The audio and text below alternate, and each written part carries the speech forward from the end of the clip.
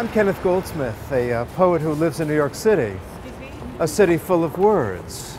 Poetry is all around us. We just need to reframe it, and suddenly it becomes our own.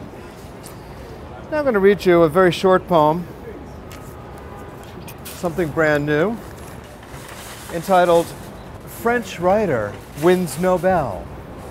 Stockholm, Patrick Modiano of France, who has made a lifelong study of the Nazi occupation and its effects on his country, was awarded the Nobel Prize in Literature Thursday.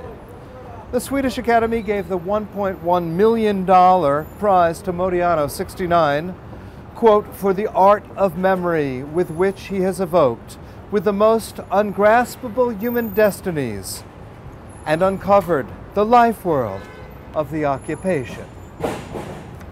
AP.